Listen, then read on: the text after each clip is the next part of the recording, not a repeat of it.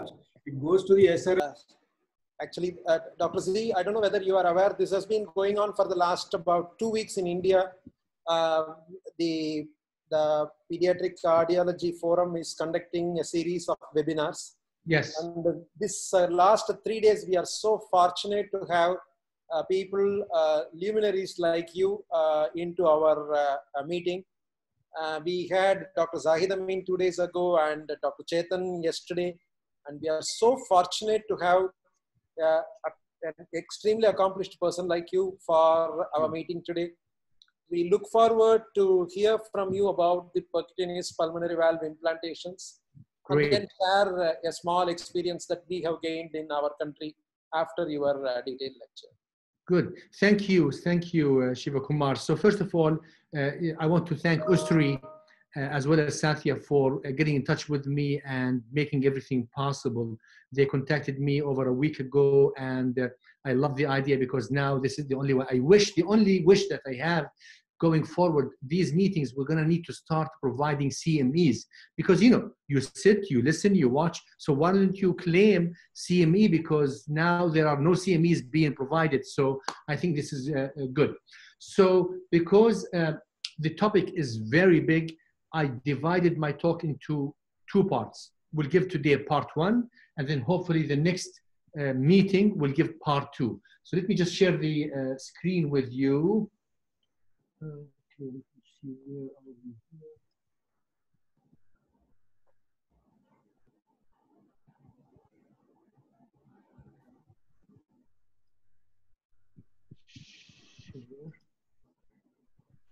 Do you see the slides? Yeah, we can.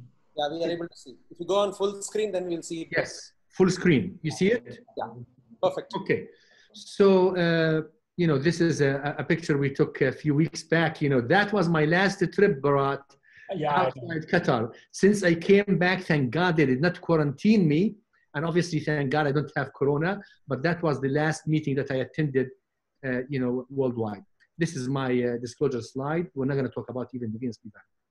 So we're going to discuss the topic of pulmonary valve replacement. And obviously, the pulmonary valve is being replacement is being done for a couple of major conditions, pulmonary stenosis or pulmonary regurgitation. Pulmonary stenosis, we all know about it. Let me just talk briefly about the physiology of pulmonary regurgitation. When you evaluate patients, you need to look at the size of the regurgitant orifice. You need to evaluate the pulmonary artery anatomy. You need to evaluate the pulmonary vascular resistance. And you need to evaluate the right ventricle compliance as well as the left ventricle ejection fraction. Now, if you ask patients with PR about symptoms, as probably you know, the majority would say, oh, I have no symptoms. So they're mostly asymptomatic. However, if you challenge them, or if you do an objective test like CPAX, you know, cardiopulmonary exercise testing, the majority of them, they will have limitations.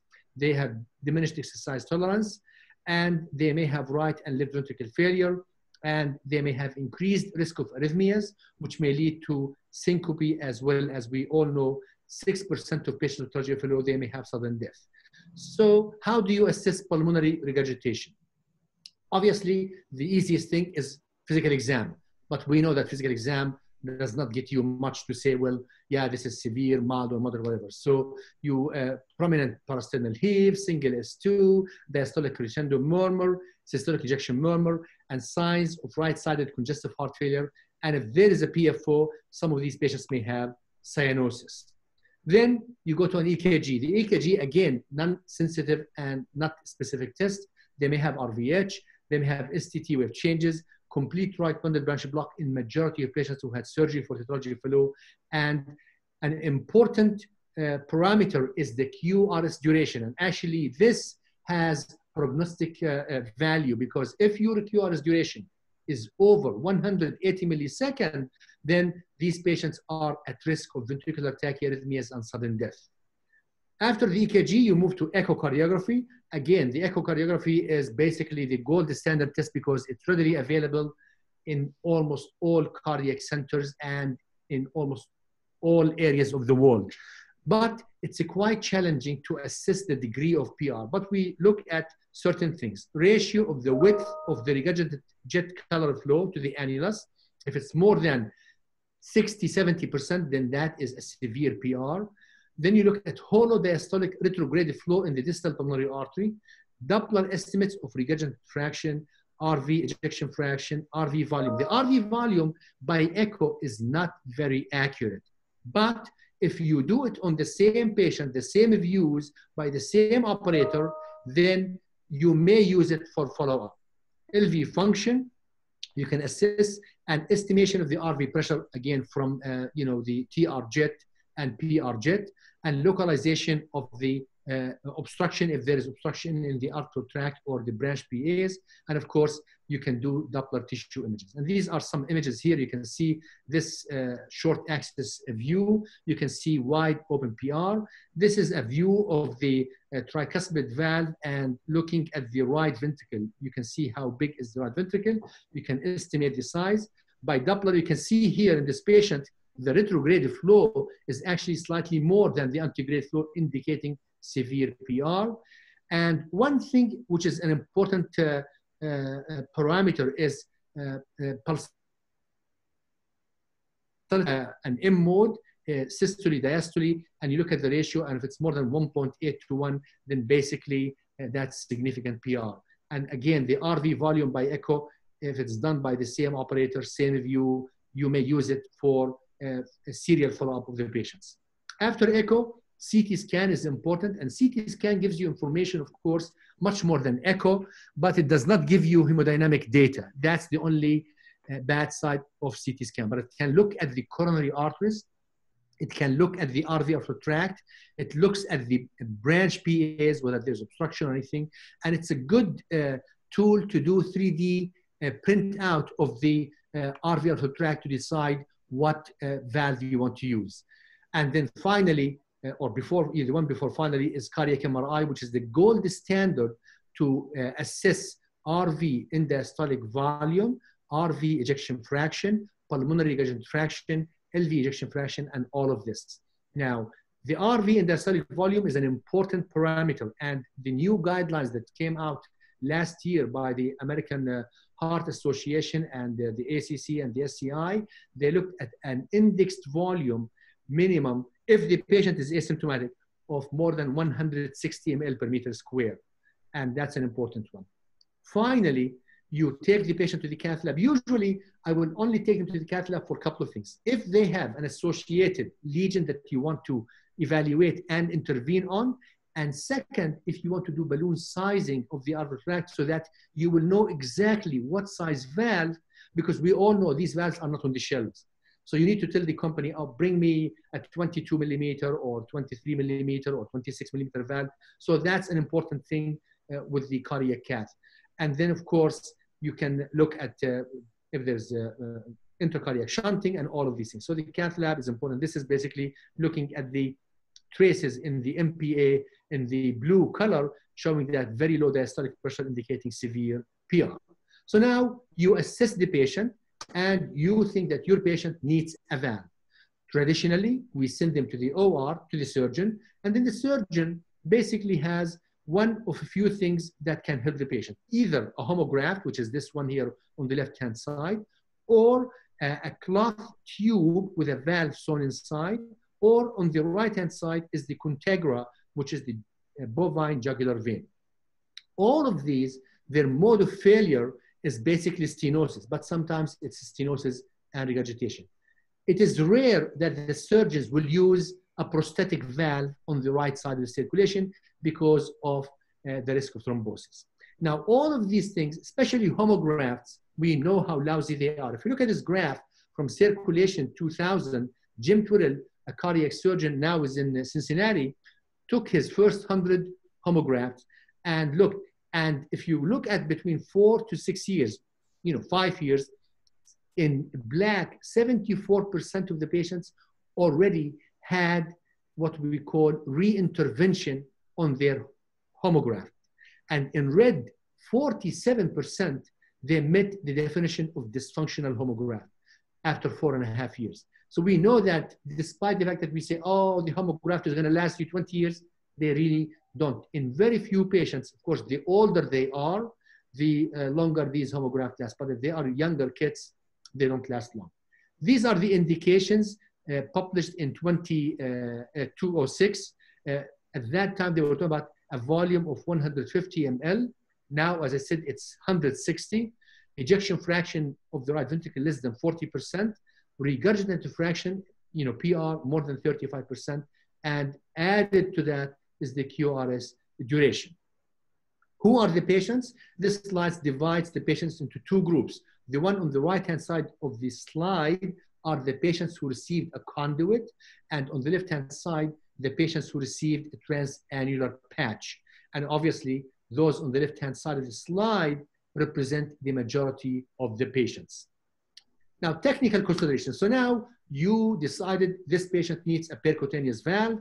You need to prepare yourself and your team as to we need to conduct this. So you need to know the devices that are available. We talked about pre-selection. We will assess that later. Baseline assessment. What are the equipment needed in the cath lab and the steps in the cath lab, and then give you an example and go from there. I know that I'm talking fast because I have a lot of material to cover. So we have two commercially approved valves have FDA approval. There is a third valve that is approved by CE, European Community, which is the MyValve from India, but it does not have a specific indication for pulmonary valve, but we have used it off-label in the pulmonic position. The Edwards valve, the stent is cobalt chromium. It's available in sizes from 20 to 29 millimeter in a 3 millimeters increment, and the sheath is anywhere from 16 to 21 French. The other valve is the Melody, which is the bovine jugular vein sewn inside a platinum iridium stent, the CP stent, Cheram platinum stent. The valve is available in now actually 3 sizes, 18, 20, 22 millimeter, but actually they added a 16 millimeter recently to this after the extensive testing that 16 millimeter should function well. This is an X-ray showing that it is very radio opaque. This is the BIB balloon delivery system, which is gives you a precise delivery of the valve. The Melody valve, actually, this coming September will be the 20th year anniversary of the first patient done by Philippe Bonhoeffer when he was in Paris. Actually, his first case was in Paris, not in London. And then in 2006, received CE approval. In 2007, the first US implant. In 2010, received HDE, special status approval in the US. And in 2015, full approval in the US. And again, this is basically showing you this is an older slide from 2016, showing you the majority of cases, of course, in the US because they can pay. The rest of the world, including Europe, these valves are expensive, so the use is less than the United States. But there's more and more cases being done everywhere else due to the fact that it does save the patient major cardiac surgery. Medtronic has done very good job approving the valve and doing a lot of studies in the US, in Europe, and outside, German, Italy, Canadian, French, to follow patients who receive the valve. The majority of the patients, 45% of them had tetralogy of Fallot or tetralogy of Fallot on pulmonary atresia with a conduit, of course, and 14% they had previous Ross procedure, transposition, and truncus arteriosus. So these are the kind of patients that. So to summarize, the Melody valve, its successful implant is very high. Procedural adverse events is low at 6%. The valve competence is maintained now for over 10 years with good results. And the stent fracture was the major Achilles heel in this valve. And because of that, the recommendation by the manufacturer is before you implant the Melody valve, you need to implant a landing zone, a stent, to prevent stent fracture. Unlike the Edwards valve, we implant a landing zone as a landing zone, not to prevent stent fracture. With the Melody, is basically to do it for stent fracture. How do you pre-select the patient? Again, patients have to have a conduit or a bioprosthetic valve of certain or known diameter. The weight has to be about 35 kilo, but quite honestly, I've done it as small as a 12.5 kilo. But the recommendation 35 kilo because the Melody takes 22 French, the Edwards, the new Edwards takes 16 French to 18 French. No infection for the preceding 6 months, and we will discuss the endocarditis issue. And of course, the femoral veins have to be patent, but you can go from the jugular without any problem. Actually, jugular delivery, in my opinion, is better than femoral delivery. And again, you can implant it in transalveolar patch cases as long as you put a landing zone, i.e. like a conduit. There are certain things that you need to do, you know, the physical exam, the history, the current medications, classify the New York Heart Classification status, and then you do X-rays, blood testing, urine testing, EKG, chest X-ray, angio, and all what we have mentioned. Equipment. You need a lot of equipment in the cath lab. First of all, it's better to do it in a biplane lab, but not a must. But you can do it in a monoplane. Then I prefer general endotracheal anesthesia so that if you run into complication, the last thing that you need to worry about is the airway. So let the anesthesiologist intubate them, and you don't have to worry about that. Then I like to use either the per-close or the figure of 8. If the patient cannot afford the per-close, you can do figure of 8, it's cheap. Then you need, you know, super stiff wire. We use the Lunderquist or the Meyer wire. And you need multi-track catheters. You need the balloons for sizing. You need high pressure balloons to open up the alveolar tract. And I prefer the Atlas balloons because they are non-compliant, but you can use the Zemit, you can use the Opta, you can use whatever balloon you like and go from there. You need to have available to you different types of stents that you can deploy to a large size. So the large size is basically the Palmas series, P3110 or P4010, EV3, you know, Max LD or the Max LD stent in this case. The Mega is not as good because it does not support you well, but the Max is better than the Mega. CP is okay. And to be honest with you, my favorite now is the Andra stent. Andra and Bentley stents are really good. You need to have in your lab covered stents. And I will not forgive somebody if they dissect the RVOT and you lose the patient because you don't have covered stents in your cath lab.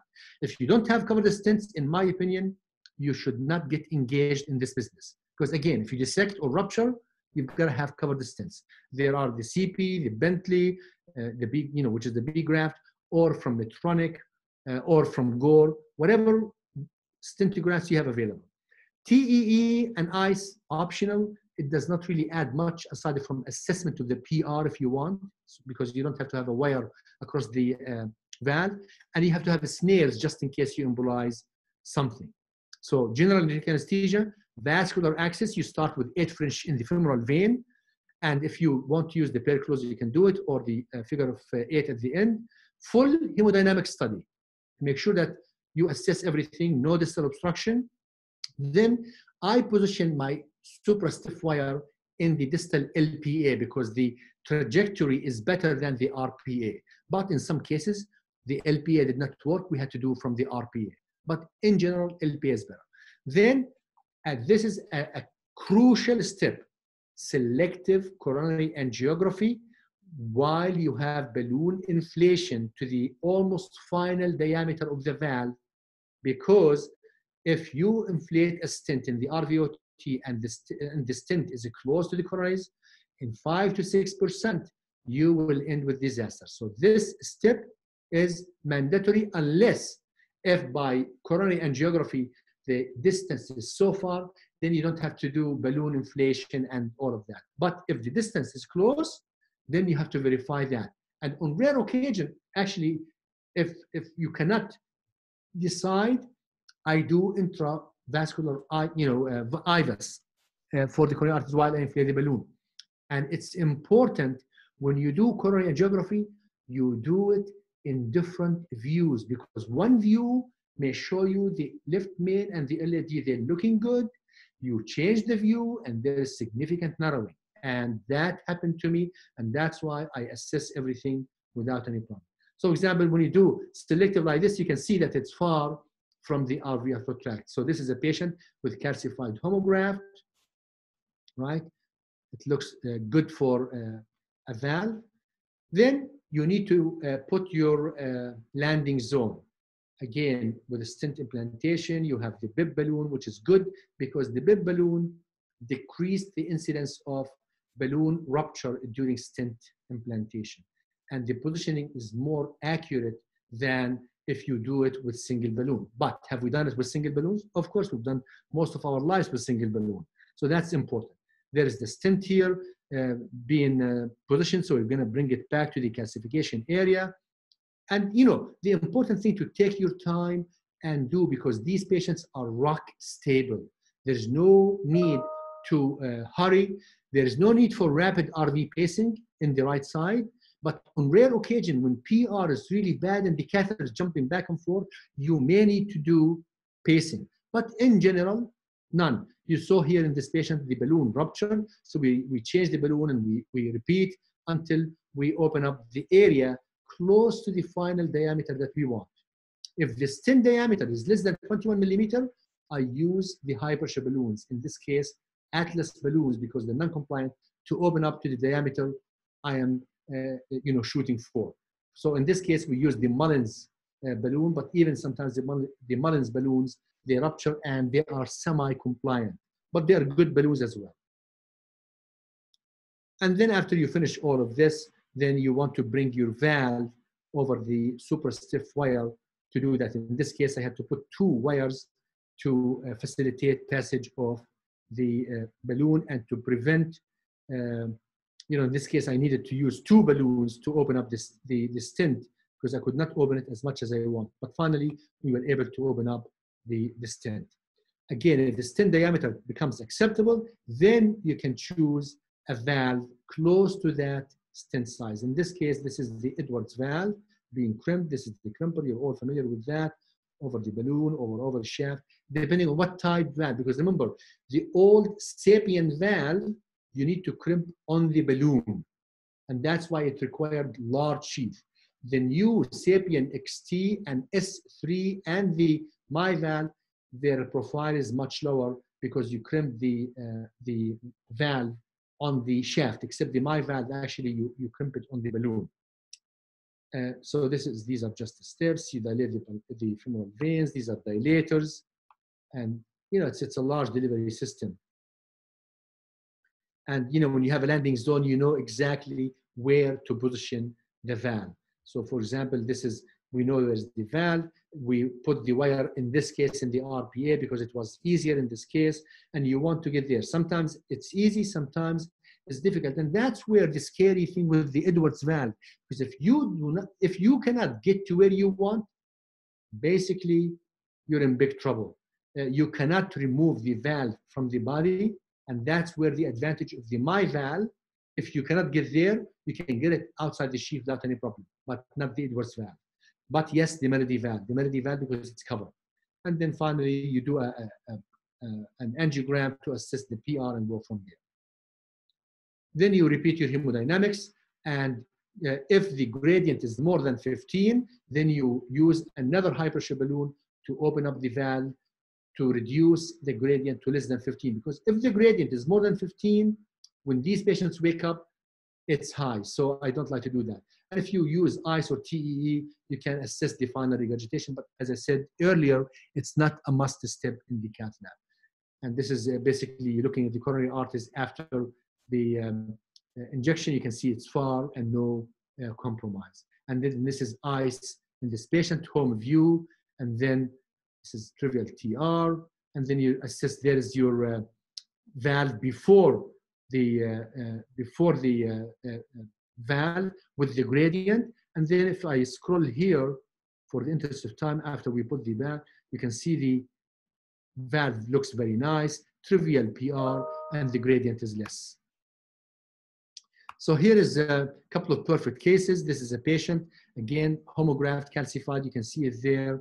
And then if I scroll in the interest of time, so we put a landing zone. This is the P410, prepare it, do it well, and then we put the valve right in the middle of the stent, you open it up nicely, and then the final result looks very good. And you can see there's ice catheter, and there's the angiogram. It looks very good with no problems. This is another case. There's severe PR in this patient. And if we scroll in the interstitial balloon sizing, coronary angiography, it looks good. And there is the landing zone. Then there is the melody valve being put there. Open it up, and then the final result looks very good. So really, these procedures, they make you feel great at the end because you put a valve in the patient, and the patient goes home the next day. Potential complications, important, homograft rupture. Fortunately, this is rare, but it does happen. That's why you have to have covered stents. Migration of the valve, distal or proximal, that's bad. You cannot do much about it. You may be able to position it in the IVC or the SVC, wherever you can, and then use a new valve. Balloon rupture, it's bad if it is circumferential. If it's longitudinal, you can get it out easily. But if it's circumferential, unfortunately, extraction of the segment is a little bit more difficult. I know I exceeded the time. Let me just... So conclusion, percutaneous pulmonary valve implantation is a straightforward procedure in an equipped lab with good expertise in stenting, RVOT, branch PAs. Attention to minor detail is crucial for the success of the procedure. Complications can occur, and be prepared to handle availability of every gizmo in the cath lab. And thank you for your attention, and we hope we will see you in Boston, if not virtually. So I'm trying to exit. Thanks, Z, for giving us the step-by-step demonstration of percutaneous pulmonary valve implantation. Thank you. Now, one of the things, as far as the indications are concerned, if it is a purely regurgitant lesion, obviously there are definite parameters. If it is purely stenotic lesion, obviously, you know, more than 3/4 or 2/3 of the system. But many of the conduit dysfunction have combined lesions. Correct. You know, they have stenosis as well as regurgitation. So do you have any different strategies for dealing with these mixed lesions as far as the indication for percutaneous pulmonary valve? Yeah. So the mixed lesions, I primarily assess the stenosis, how much, because the regurgitation, many of them, the regurgitation is not severe and the RV volume is not large. So I look at the stenosis part of the mixed lesion. And if the gradient is more than 40 millimeter mercury with some PR, I say, you know what, this patient requires. And again, it depends on the size of the patient and the financial status of the patient and what I want to do. If the patient is large size and if they can afford this, I'd say, you know what, I can put a big size valve here, no problem. But if the patient, you know, financially is constrained and they are small, I like to wait longer so that until I really have very solid indication to intervene. Because remember, this procedure, although it's simple, but complications can be fatal, and you want to be able to defend yourself in the court of law if something goes bad. That's all. Z, I'm Dr. Muthu. I'm from Chennai. Yes. A quick question. I got a 50-year-old lady who's tetralogy fellow post-operative. She's got about a 40 gradient across the pulmonary valve, and she also got free PR. I did a balloon sizing for her on the valve. There's a mild waist on 25 mm balloon when they expanded. There is no coronary anomalies. Would you consider putting a straight away my valve there without pre-stenting or not? Because to take a stent across there, you need a big, huge sheath, which is not available in India. So what is the suggestions here? In these patients, you know what? First of all, this patient needs a valve. She meets the criteria, especially adults. Any gradient over 30, 35, they really don't do very well. And the my valve, the height of it is almost 20 millimeter, 18 to 20 millimeter. If there is a stenotic area there, I would not hesitate at all in putting the valve without pre-stenting. However, if the waist is question mark, your best bet is to start with the pre-stenting, because if the stent does not stay there, then it is cheaper than putting a valve that does not stay there. Okay, right. Okay. That's how I look at it. So would you consider a hybrid procedure here? Because, you know, she's considering her age. What is your experience with hybrid procedures? We've done hybrid, and Damien published on this. I personally believe if the patient has great vascular access and good landing zone, I would not worry about that. I would go with percutaneous. However, if it is a question mark, I would not even hesitate using the hybrid, right? What is the access you use for hybrid in your center? Do you... Small subcostal incision. All right. Subcostal incision. And Ziyad, yes. There are some questions from the audience. Yes. The first question is that if you have a biological prosthesis in the pulmonary position, can you do a percutaneous pulmonary valve implant? The answer is yes, if the bioprosthesis is larger, in my opinion, larger than 21 millimeter, because the 21 millimeter, the effective diameter is about 18 and a half, 19. And if you put a valve, then your effective orifice will be about 16 and a half, 17. And I can tell you, maybe under anesthesia, the gradient is low, but when they wake up, they will have more gradient. That's number one. Number two, some of the valves you can fracture so that you can put larger valve. But the fracture, you need to use the high pressure balloon, the Atlas, and maybe you can buy 1 to 2 millimeter, not more than that. The second question is that do you do stenting in one procedure and put the valve later on, or in the same procedure? Probably you will have to differentiate between a conduit and a native RVO. Actually, I've done it both. Again, if I take these patients to the cath lab to prepare them and I find that they are eligible, I pre-stent them there, then I order the valve, because as again, these valves are not on the shelf and you need to bring the clinical specialist and all of this. So you need to make sure, tell them, hey guys, I need this size valve because I did balloon sizing. If you don't do balloon sizing, then you have to order different valves and all of that. So that's the advantage. I usually do two-stop shopping, but I've done on occasions when I have valves on the shelf, one-stop shopping. You put the stent and you proceed.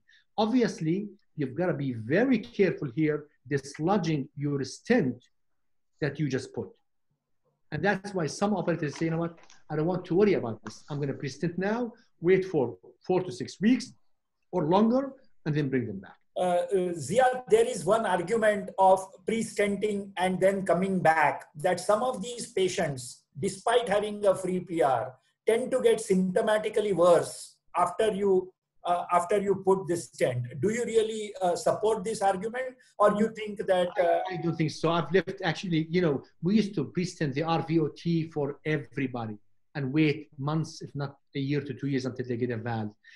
You may have that unique patient, don't wait too long for them, but there are occasions, you know, I mean, many times they don't have increased symptoms at all.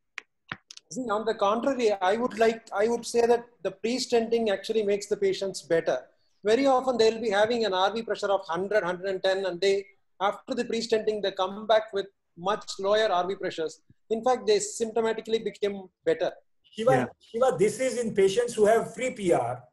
Okay. And you want to pre-stent and come back for the stent not to move in the same procedure. Of course, if there is stenosis, obviously after stenting, they would definitely get better.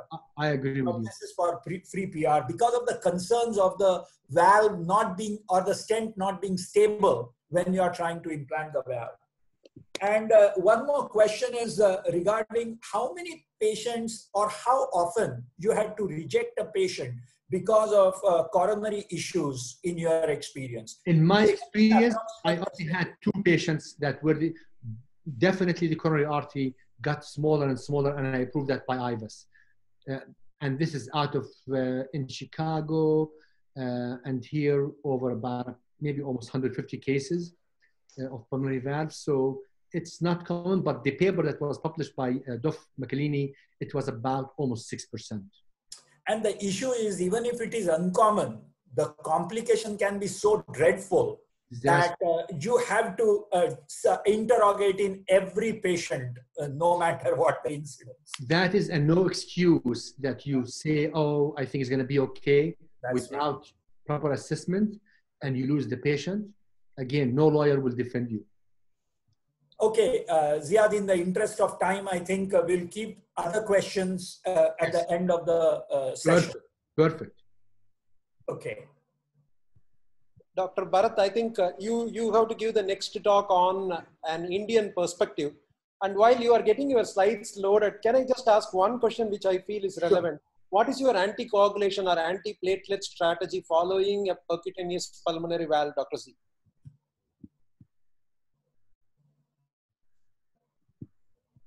You will have to unmute Ziyad. Satya, you will have to unmute Ziyad. Ziyad is muted.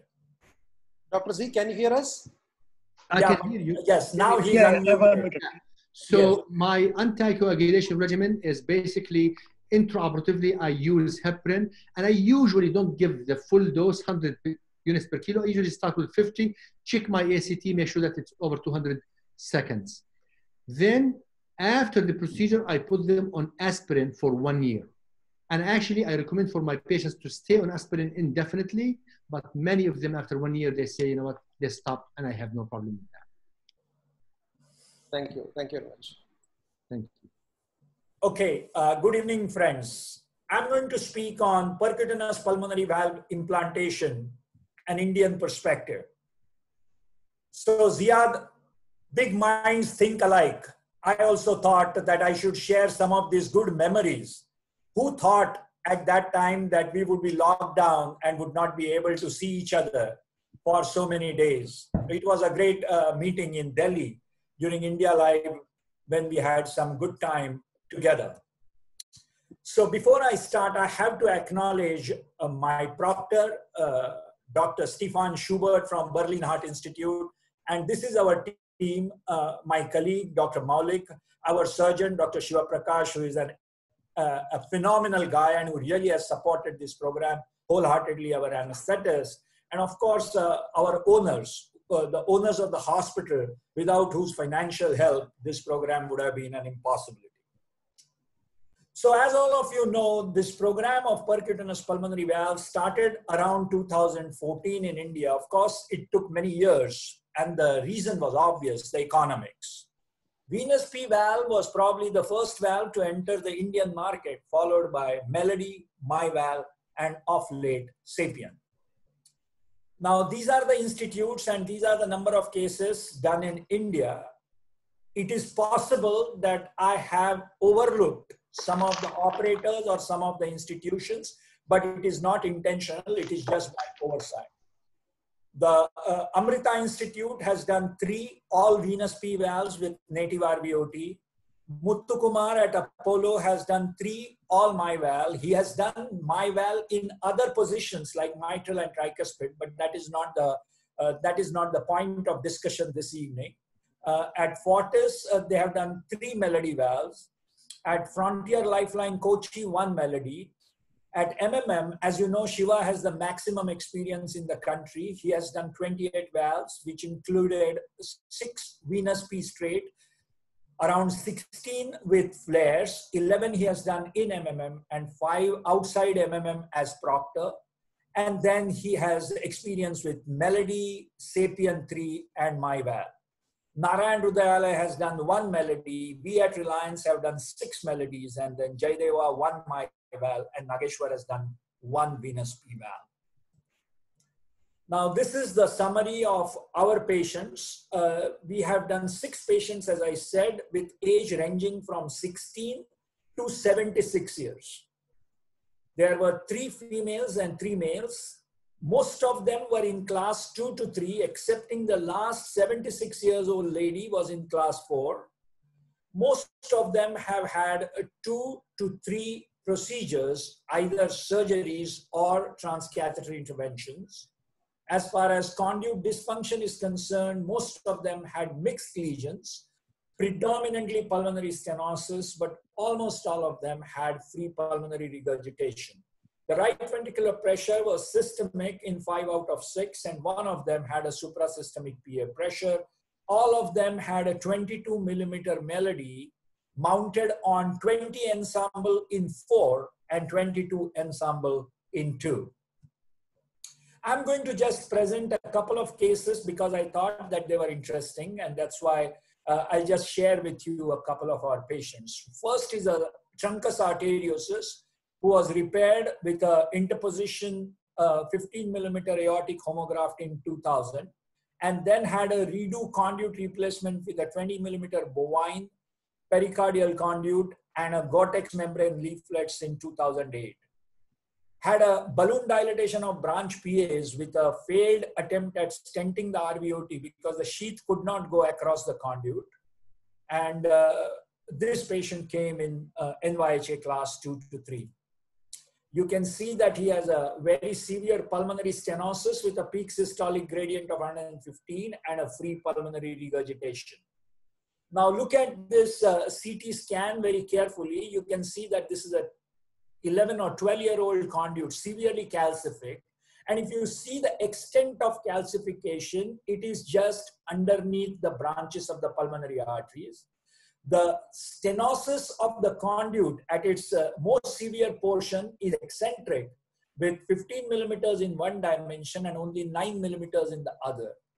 If you look at the pulmonary arteries, there is a mild pulmonary artery stenosis bilaterally.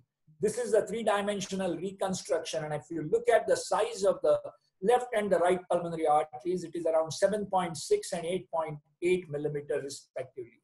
I think the most important thing is the extent of calcification, and you never know which part of calcific homograph will give way. So you have to treat them with equal respect, no matter, you can't say that I will leave alone this particular calcium because it's unlikely to rupture. You never know which part of calcium would rupture. So we took this patient in the lab. This is the baseline aorta with left pulmonary artery. This is a pullback from left pulmonary artery into the main pulmonary artery, gradient of around 35 to 40 millimeters. This is a pullback from right pulmonary artery to main pulmonary artery. Again, the gradient is around 35 to 40. And this is from main pulmonary artery to the right ventricle. Again, the gradient is around 40 to 45. As you see here, the right ventricular pressure is systemic. Now, it is very important that when you have a calcific conduit, how are you going to interrogate the conduit with respect to coronary arteries? So first and foremost, what we do is just take a coronary chute, and here you can see that coronary is far away from the conduit. But remember one thing, what appears far away may not be all that far away, because what you are seeing is the lumen of the conduit and not the wall. And second thing is the calcium in the conduit is known to migrate and pinch on the coronary. So you have to be very, very careful interrogating these conduits. And this is the PA projection where you feel that it's an anteroposterior disposition of the coronary with respect to conduit, but you can see that the coronary is far too away. Now, what we do in a case like this is we don't interrogate the coronary with a balloon. We will interrogate only after we put in a covered stent. And this is what I have learned from my proctor. Different people do it differently. In this particular patient, we put the wire, and initially we started with Lundequist, but since it did not give us an adequate support, we switched over to what is called as an E-wire, which is available in Europe, not so commonly available anywhere else. So this was a left pulmonary artery wire, and then we wanted to get our sheath to put in a covered stent. And this is what happens. And this is what happened to us even the previous time when we failed to put the stent into the conduit. So this was so difficult to get the big sheath across this calcific conduit, and it's not uncommon. So I think one of the principles is, rather than having the wire into the anterior part, it is better to have it not only inferiorly, but also posteriorly. And the second trick that we used is we took out the dilator and got the balloon in, 6 millimeter balloon. And you can see that with gentle pulling and pushing, you are able to track the balloon over the E-wire. And you can see that we are taking the sheath millimeter by millimeter, and slowly it is tracking. And with pull and push, you are able to get the memory out of this system, and you are able to slide the sheath across the calcific conduit into the main pulmonary artery. Now, this is the covered stent. So I have still not interrogated the conduit fully. So covered stent is positioned so that the distalmost calcium is fully covered. And this is how it looks. And so we are now deploying the covered stent. This is the inner balloon followed by the outer balloon. You can see that. And initially, there is no need to fully deploy the stent. You can accept this particular stent position as long as it is stable. And then again, probably look at the coronary arteries, how the coronary artery looks. We did the coronary angiogram, not recorded here, but it was far away. So we went ahead and then dilated the stent with the Atlas. So once we have dilated the stent with the Atlas balloon, then we looked at the hemodynamics. Of course, the RV pressures have significantly come down only with the deployment of the covered stent on a big balloon, but still the RV pressure is around 70 with a systemic pressure of around 125. And the gradient has dropped to around 25 or so. After dilatation with Atlas, the pressures in the RV have come down another 10 millimeters. So here the RV pressure is around 60 to 65 with a systemic pressure of around 125. After you put the stent, it is always covered stent. And if you post dilate, it is better to do angiogram to look at what damage has been done to the conduit. Fortunately, no damage has been done. And now, nor was there any problem with the coronary artery. So these are the two most important things that after you deploy the stent and post dilate, again check the second time with a conduit angiogram. Now is the important question as to what we are going to do to these pulmonary arteries. You can see the stent coming so close to the pulmonary artery. So this decision was made well in advance that we are going to only do balloon dilatation of the pulmonary arteries with high pressure balloons. Stenting these pulmonary arteries without a covered stent would be difficult because that would probably come in the way of putting a stent for forming a landing zone. And if we were to put a covered stent through one of the arteries, it will be impossible because then we will lose the access to the other artery. So our policy, which was decided well in advance, was to create a landing zone, then deal with the branch PAs, and then put in a melody valve. So this is a severe stenosis. This is a stenosis of the right pulmonary artery, not severe, but significant. And this is a significant stenosis of the left pulmonary artery. Both these stenosis were dealt with by these high pressure balloons. These are 14 millimeter balloons, Mustang balloons. And this is the picture that you can see. I think reasonably good flow in the pulmonary arteries, and the gradient from around 30-35 came to around 15 millimeters, of course, under anesthesia. So once we were happy with the branch PAs, once we were happy with the landing zone, now comes the melody valve. You can see the melody again. It was not easy to get the melody, but with push and pull, you can slowly forward the melody millimeter by millimeter. There is no rush, as Z very rightly said. You can take your time to get the melody into the center of the landing zone. And then we went ahead with the opening of the inner balloon and then opening of the outer balloon. And once the melody was put in, you can see the pulmonary artery tracing. The pulmonary regurgitation is gone. So ventricularization of PA just disappears. The PA systolic pressure is less than, is around 50 with a systemic pressure of around 120. And you can see that RV pressure is around 60 with a systemic pressure of around 120. So 50% RV pressure and a gradient of around 10 millimeters across the pulmonary valve, which we thought was good. And this is the final angiogram arteries with no pulmonary regurgitation in PA and no pulmonary regurgitation in lateral. So the conclusions as far as this case is concerned, that this was a challenging case because there were challenges in planning, mainly in relation to branch pulmonary artery stenosis, whether to address, not to address, when to address the pulmonary artery stenosis, before creating a landing zone, after creating a landing zone, how to address them with balloon, with stents, with bare metal stents, covered stents, so on and so forth.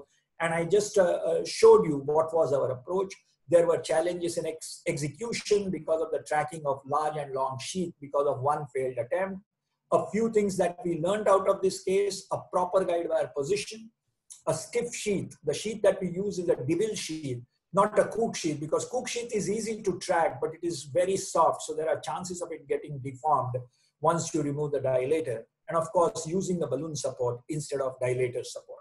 I'll quickly run through the second case before I conclude. This is a 76-year-old lady who had a tetralogy repaired in 1990, had a Medtronic freestyle 23 millimeters in 2009, attempted balloon pulmonary valvuloplasty in 2014.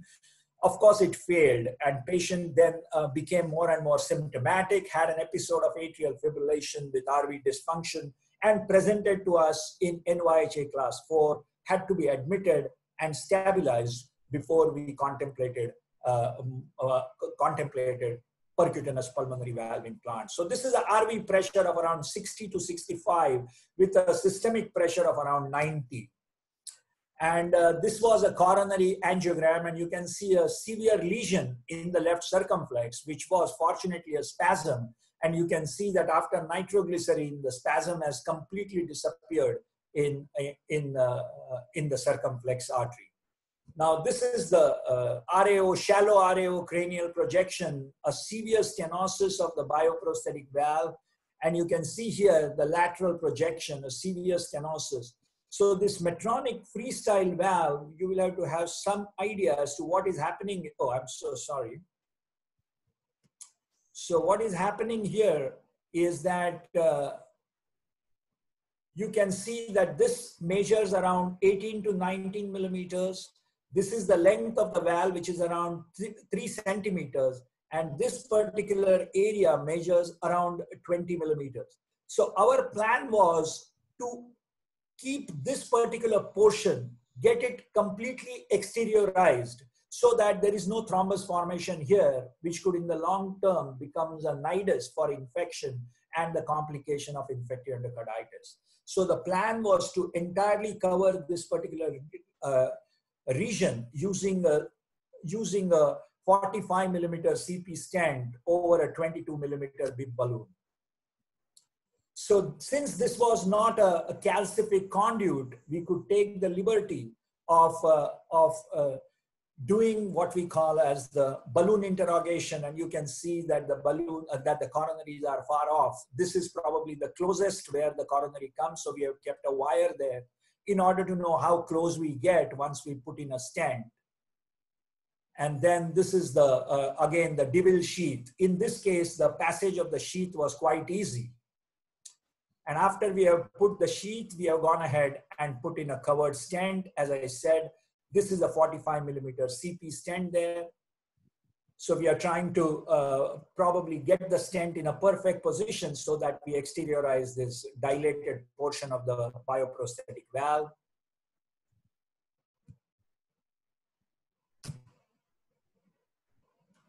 And then this is the covered stent which is being deployed. That's the inner balloon coming up. That's the outer balloon coming up.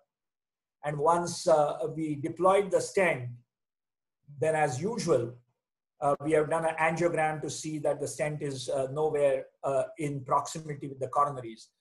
Dr. Schubert is very finicky about coronaries. So you will see us doing these angiograms now and again. And again, once you put in a covered stent, just want to see that there is no damage done to the surrounding structures. Now, this is not a good landing zone, obviously, because of the stenosis proximally. So we go ahead and put an atlas there and post-dilate the stent, and further atlas going at a higher pressure so as to get rid of that small waste proximally. Having done that, again, a final coronary angiogram to see what happens once you have post-dilated the stent, and again an angiogram into the main pulmonary artery to know that no damage has been done so far. And these are the pressures. Now you can see that there is barely a 10 millimeter gradient, and the RV pressure is less than 50% of the systemic pressure. So once we are happy with the landing zone, happy with the hemodynamics, then we come back with a 22 millimeter melody on a 22 ensemble. And here you can see the inner balloon going up and then the outer balloon going up. And once you have deployed the melody valve fully, again, as I said, because of the protocol that we are trained, one more coronary angiogram to be sure.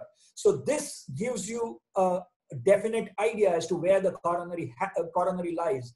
Because once you take the patient to the ICU and if he complains of chest pain and if you haven't done this angio, you are never sure where the coronaries were when you put your valve the last time. So this is the final angiogram, shows just a trivial pulmonary regurgitation, and this is the PA projection. So this is the post-deployment hemodynamics with RV pressure less than 50% and hardly 5 to 10 millimeter gradient. So in conclusion, cath-induced spasm of the coronary artery can become an issue and needs to be distinguished from a lesion by giving a nitroglycerine. PPVI can be performed safely and effectively in elderly. This is one of the oldest patients, even in world literature, and in very sick patients, because this was a 37 kg patient who had just recovered from severe heart failure, and prior medical stabilization helps. Lastly, this is the message. You know, percutaneous pulmonary valve implant is a very expensive proposition, certainly not for economies like ours. Meaningful program in our country, to my mind, is difficult, if not impossible. There is a definite need to make our own valve. People will say, my valve is certainly not an affordable valve. So we need to make our own valve, which is affordable. And till such time we have this valve available, this seems to be a distant dream. Thank you very much, ladies and gentlemen. Thank you, Dr. Bharat, for a nice talk. And Dr. Z, your views on both the patients. The first one was a truncus with mild RPA, LPA origin stenosis, severe calcific stenosis. Yeah. So I think the second case was almost straightforward. So not much comments, but the first case, the origin stenosis of the LPA and the RPA, one of the strategies that I use now in the cath lab is to deploy a stent in the origin of the right pulmonary artery in this case, because I think the RPA was slightly bigger than the LPA.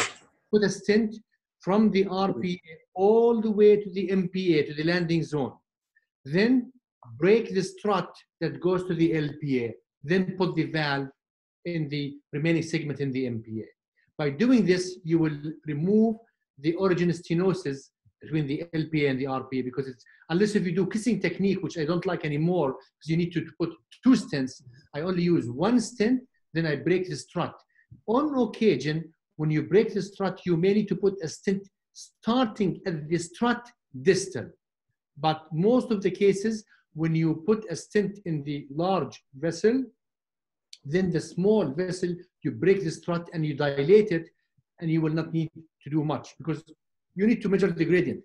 If the gradient is more than 15 millimeter mercury, then I encourage to put a stent where you broke the strut to the origin of the LPA. And then you put the valve. Z, really, one of the strategies was thought of. My concern about that strategy was severely calcific homograft, which was around 12, RVPA conduit, which was around 12 years old.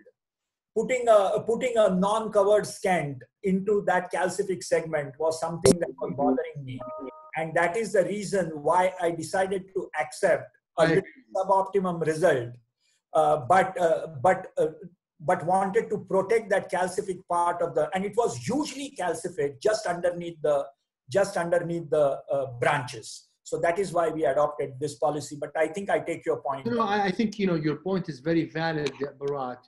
But we know that most of covered stents, you can break the membrane and go to the branch. But obviously, it will not be appropriate to try to see if you can do it or not. So I think what you've done is perfectly acceptable. No, and I think I do accept that this is not the most optimum result for the branches, but I had to have a trade-off and decide as to what strategy I was going to use. And using just a stent at the origins was not an option here, because the calcium was extending so far there that the stents would have come out into the conduit, and then placing a stent to prepare a landing zone would have been an impossibility. That is why this strategy was adopted. I agree. Yeah, the basic dictum about putting in a valve and preserving the longevity of the valve will be to avoid having a distal pulmonary artery gradient. You do understand that with the gradient that was just less than 10 millimeters of mercury in Dr. Bharat's case in the first, on both the right and the left. Possibly that valve is going to have a reasonable longevity. If you have a high gradient across the branch pulmonary arteries, definitely it is going to impair the functioning of the valve. I think that's a very important point. I think no question about it that distal obstruction definitely brings down the durability of the valve. And in our country, I think economics being such an important thing, you must try and achieve probably the best possible hemodynamics before you contemplate putting in a valve. This we really discussed at length with the family as well, and then only proceeded with this particular strategy, telling them that this might compromise the durability of the valve, given the fact that we are not able to address the distal obstruction. The other choice was, of course, a redo surgery, but they thought that they would probably take this option. Yeah, a couple of questions on the same issue, Dr. Bharat, that has come in the chat box. Is number one, could you have done this branch pulmonary artery dilatation with the two 14 millimeter balloons just prior to your stent positioning itself? And second question that was being asked is the PA dilatation that has resulted in some amount of widening of the lumen of the RPA and LPA origins. How long they are going to last? I think both are sort of related, similar questions. I completely agree with you. The reason is, I don't like to balloon dilate any area which has calcium without it being adequately protected. So that was the only concern, but we could have probably done the dilatation with a 14 millimeter balloon, keeping the balloons a little more distally. But I think that wouldn't change much of our management strategy overall, because we have made up our mind to go in this particular direction after discussing with the family and after deciding that we may have to accept a less than optimum result with high pressure balloons in the branch pulmonary arteries. But I think that was the only reason why we thought that we would first cover the calcific area and then fiddle around with pulmonary artery branches. Thanks a lot. It was two wonderful, very, very tricky, very challenging cases. One last question that was being asked: why did you always have a PTCA wire that is running through the left coronary artery? I think it's a good idea. Basically, whenever we are dilating with a balloon, the balloons, the coronary guides keep slipping out, and it is, if you have a wire through, then you can easily go and engage it back again. It's a good strategy done by many operators. And second thing is, we keep this wire at the distal most portion. See, everybody thinks it's only the proximal arteries, but sometimes the distal artery also can be compromised or compressed. So usually we keep the wire at a place which is most close to the expected lie of the conduit. We know how far is the closest coronary branch close to the conduit. That is the only reason why we keep that wire there. Okay. And not everybody does it, but because Dr. Schubert is so finicky about coronary arteries for whatever reasons, and because I have learned from him, I do exactly the way he does. No, in fact, it is a good idea. I would suggest, basically, whenever we are dilating, we go on balloon interrogate, and once we get the full balloon inflation and the patient is having hypotension, you tell your assistant, go ahead and do the coronary angiogram, and he often shoots it in the aortic root because the catheter would have slipped out. And if there is a small wire that is running through, usually you can re-engage and then inject. It's a good strategy. Thanks for a lot of tips that you gave through the two cases. Thank you. Shiva, I think it is your turn now. Over to you to present your experience of pulmonary valve implantation. Over to you. Yeah. So I would like to make it a little bit less stressful for basically, whenever we talk about pulmonary valve implantation, if you talk about more and more complicated cases, it actually, for a person who has not done a pulmonary valve, he will often think that it is unachievable. So for a change, I'm going to show some cases. The first case that I'm going to show is going to be something called as a homemade valve. Dr. Bharat in his last slide was telling there should be something that is affordable. Let me tell about what is our view about affordability. A 21-year-old male with dextrocardia, corrected transposition VSDPS. The first operation was a physiological LV to PA conduit repair done at 4 years. About 15 years later, he comes with severe stenosis, calcification of the conduit, retrosternal, and this is the calcified conduit with significant stenosis. It is being stented with a Palmas 4014 stent using an 18 millimeter balloon. The ventricular pressure came down from 130 to 50 and the gradient came from 110 to 20. So now we have a stent across and there is a free pulmonary regurgitation. We plan to do the first percutaneous pulmonary valve implantation in the country when India had no access to any valves. This was in the year 2012. So we took a Contagra conduit. This is a CP stent. Cut off the Contagra conduit to, this is a 39 millimeter CP stent. Cut the proximal and distal ends.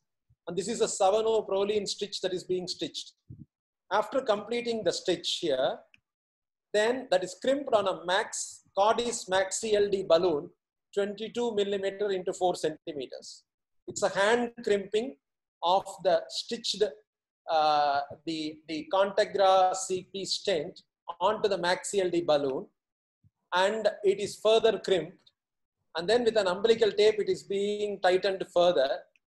And then we needed a sheath. We wanted to know how large is this assembly.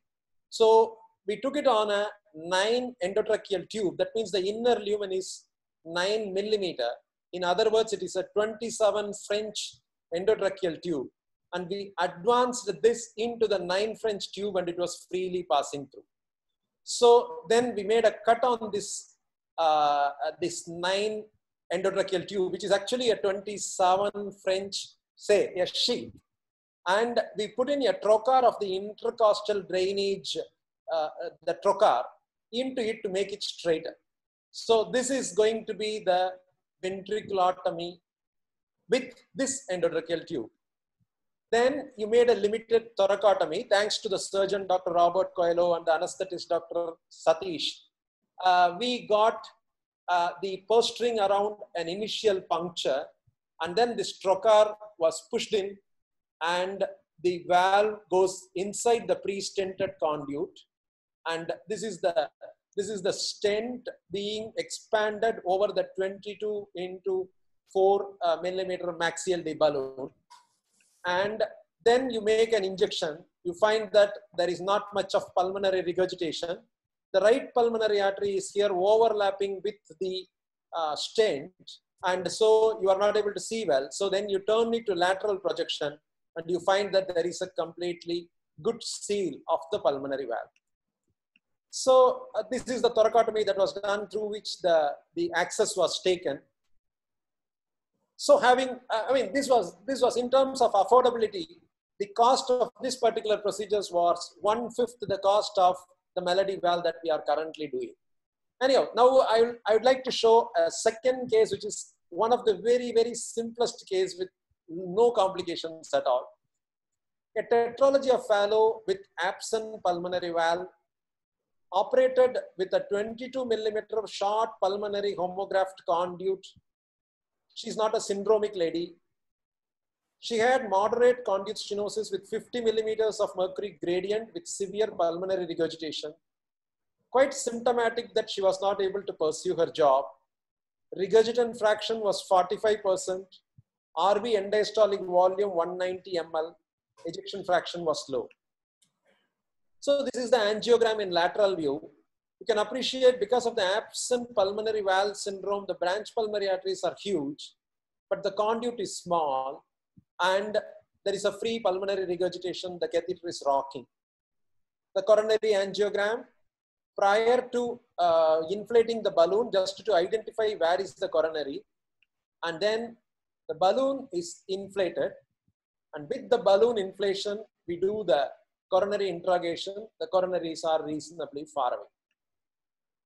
The next step was ensemble 22 millimeter Melody 22 valve. Now, this is not pre-stented so far. So what we are doing is, over the Melody valve, a 43 Andra XL is crimped within the ensemble system itself. What is going here is the Melody valve, and on the top of it, the Andra XL 43 millimeter. I'll show it better on the lateral projection. This is the CP stent, the Melody valve, and you can see on either side, this is the protruding 43 millimeter andra. So the andra is going to be the pre-stent, but it is within the ensemble system. So then there is no additional RV catheter, there is no additional pigtail catheter to make an RV angiogram. The side arm of the sheath is giving the injection, and we are in good position. Then we inflate the inner balloon, again check the position, then you inflate the outer balloon, and then finally a coronary check to ensure that the coronaries are not affected at all. And then you take out the nose cone, you check the RV through the sheath, take out the nose cone, the valve, the ensemble assembly comes out, and final angiogram. This angiogram shows that the valve is in good position. Again, a repeat in the lateral view. So I just wanted to show that sometimes pulmonary valve implantation can be extremely simple. This was a stenosed conduit. We did not go for a pre-stenting, and the pre-stenting was actually combined with the valve. Simple one-shot deployment, short procedural time, rewarding hemodynamics, the final RVOT gradient less than 10 millimeters of mercury without any PR, a 2-year follow-up, no issues on aspirin as well as Plavix. I know that there will be, like, people will be interested to see something very complex, but I just wanted to share 2 very simple cases. Thanks, Shiva, for those wonderful cases. The first case, absolutely terrific. I think something like that is required if we can do it percutaneously, using our, our originality and ingeniousness to get these valves, maybe a crimped contegra into the pulmonary position, which can reduce the cost to 20% of what it costs now. My question to you is regarding the second case. Why did you do it in one stage? What is the advantage? Actually, the Melody valve, the ensemble system is such a beautiful system that it is very sleek. We have used the other valves also. Compared to taking a Sapien or a My valve or a venous valve across the RVOT, ensemble is one of the simplest to take. It is customized in such a way that it will direct you directly into the right ventricular outflow tract into your landing zone. Unfortunately, in a 22 millimeter ensemble system, after you crimp the valve, still there is a room for 2 more stents to be placed if you are using an Andra XL, and 1 stent to place if you are using a covered CP stent. That amount of room is there between the crimped valve and the outer sleeve of an ensemble 22 system. So with so much of space, a good number of operators across the world do this way. They put in a stent inside, because having, like, for example, if I had to do this pre-stenting with a 43, I would have needed another balloon, a sheath. The sheath should have gone across the right ventricular outflow tract. So there is much more hardware that I need. And second thing is, after I put in the pre-stent, I will be scared to immediately take the valve with the fear of whether I might dislodge that stent. Whereas taking the Andra XL, in fact, 2 Andra XLs can be crimped on a 22 ensemble system on the top of a Melody valve. But in was this conduit a calcific conduit or a non-calcific? It was a 22 millimeter pulmonary homograft, which was minimally calcified. So my only concern is that when you do this, if it is more calcified, you can put in a 45 millimeter covered CP stent, and there is a space in ensemble for 1 covered CP stent or 2 Andra XL stents. My concern is if there is an accident. If there is an accident with a calcific conduit, and if you are not able to interrogate the coronaries properly without a pre-stent, my feeling is that you could get the coronary was interrogated before with a balloon testing. We always do a balloon testing, and in fact, I have a small difference in the way I approach. Before I put in the stent, I will always balloon interrogate to the same diameter what I am going to finally stent. The risk of that particular procedure is that you may have a rupture of the conduit, but what we do is sort of a slow inflation progressively. In all our calcified conduit, what we do is we will start with a 10 millimeter balloon, 10, 12, then 14, 16, 18, keep on doing multiple angiographies. And finally, then only we will take the stent. We don't take a stent prior. Shiva, this rupture will happen all or none. And it will happen only once. People have reported rupture not only with Z-Med balloon, but also with AGA sizing balloon. And that is what has given me jitters or concerns, so that I would prefer that I put in a covered stent before interrogating with a balloon. And let the covered stent be deployed not completely, incompletely. Look at the coronary, go 1 millimeter ahead, look at the coronary and keep on increasing if the concerns about coronary are that big. I would like to know what is Z's opinion on interrogating a calcific conduit as far as coronaries are concerned. Yeah, I think you're right, Bharat. I would like any calcific conduit. I would insist on cover the stent and the gradual inflation, check coronaries inflation, because if you go from one size to a large size and you end with dissection, although it is covered the stent, the tear may be beyond the covering and you will still have mediastinal leak. So I usually go gradual like you and make sure that, I check the coronary orifice, because sometimes when you inflate, there's shift of calcium in the mediastinum. Absolutely. Although the distance may look far, but there is shift and there might be some narrowing. So gradual inflation. There's no reason to hurry and to say, well, I'm going to go to this size and then you will pay the price. Yeah, Shiva, you can. No, I think Sushil wanted to say something. Yeah, sorry, I just wanted to make a comment that whenever we do balloon interrogation, most of the time it is done with a compliant balloon. We never use a non-compliant balloon. So whatever stretching of the conduit that happens, it is not that much stretching. So putting a stent directly without interrogating how much stretching will happen, whether it will compress at that time, by using just a compliant balloon won't be a wise idea, I think. I agree with you. I think that's why you have to use the Atlas balloon, high pressure non-compliant balloon, and the final diameter of the stent, let's say your final diameter 23 millimeter that you want to put 23 millimeter inwards, maybe go with this Atlas balloon to up to 22 millimeter, then you put your valve. I agree. Yeah, there are no specific questions here in the. Once it's a conduit, it's always calcified. Is there a relation between the amount of calcification on imaging and the incidence of rupture? Not to my knowledge. Yeah. I think, we had rupture in conduits that has very little calcium on X-ray and no rupture, nothing when you even have heavily calcium. So and that's why you have to do the steps in every patient, because it's not predictable. And every calcium should be respected. Yeah, don't underestimate any calcium. Yeah, in my hospital, the policy that we follow, we don't want to put in a stent into the right ventricular outflow tract if that particular conduit is going for a surgery because of its rigidity, that it is not going to be giving way to a dilatation. So what we follow is, we will start off, in fact, very often the problem will start with even the catheter finding it difficult to cross. So the moment we get the guide wire in and we put in a small diagnostic catheter, then subsequently we will put in one of the very stiff wires like a Landerquist. We will start with very small balloons, which may sometimes even be a 6 millimeter or an 8 millimeter Mustang, and then do a check angiogram. Then you take a 10 or 12 millimeter Conquest. Then you do a check angiogram. 14 or 16 Atlas. Then check angiogram. 18. Then check angiogram.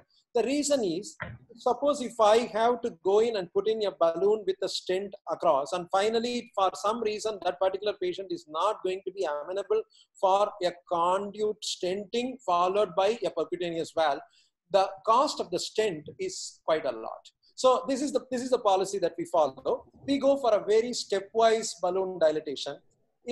One more thing about even people who are having a circumferential calcification, and when you are balloon dilating and you see that the calcium breaks and the calcium actually splits up, it's still it does not mean that all these patients will have a complete through and through rupture across. So in fact, during those dilatation, we will be using a lot of caution. For example, if I'm taking a 14 millimeter Atlas, initially I'll be dilating it only to 2 or 3 atmospheres, then withdraw the contrast back. Then look at it for some time, make some check shots, then again inflate the same. Like it will be a sort of a procedure that takes quite a long time. And in fact, that was the reason why I wanted to show this particular case, because this is the only case where I did not do anything at all. Normally, the conduit stents and followed by the valve that we do will be a very time-consuming procedure. We do it for 2 hours, 2.5 hours. We start off with 1 balloon, and by the end of the procedure, I will have 8 balloons lying on the bin. But this seemed very simple. So I just wanted to show some of the participants that sometimes a valve can be extremely simple. Okay. I think not for the first timers to try like that. I think we'll move on to the next speaker now. I don't know whether it is Muthu or whether it is Sushil. I don't have the program in front of me, so probably Satya will have to. It's me, Bharat. Okay, Muthu, go ahead.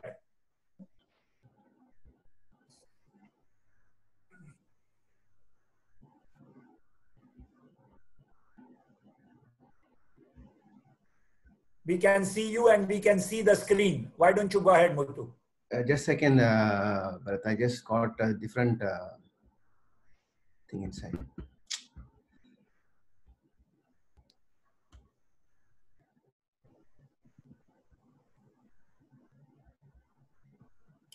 You can stop the sharing and then reshare again, sir. Yeah, I'll do that just a second. Yeah. Right. Or maybe Sushil, you can present and then Muthu will identify the PowerPoint. That's right. If Sushil is ready, let Sushil start and then Muthu can come back. I got it now. Yeah, good.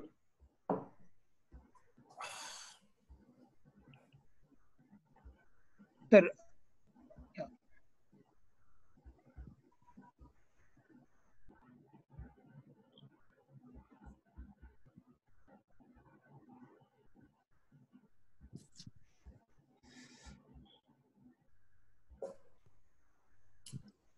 We have Dr. Varakan and Dr. Chetan also in the, I saw their pictures very briefly.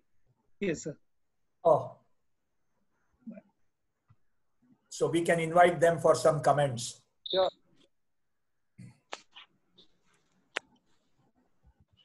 Hi. Hi, Varakan.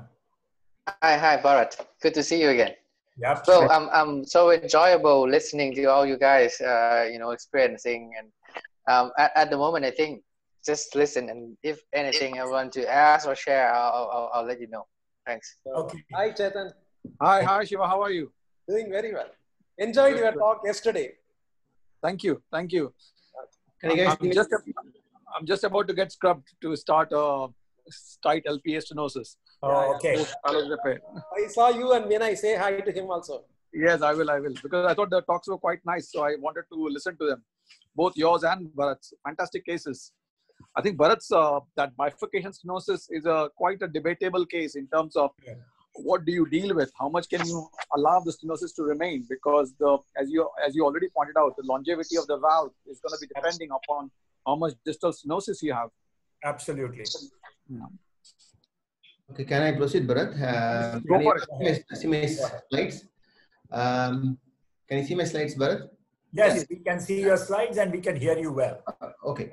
Thanks, Satya and Nusri, for organizing this lovely meeting, and thanks to Bharat, Shiva, and Ziyad for a nice talk.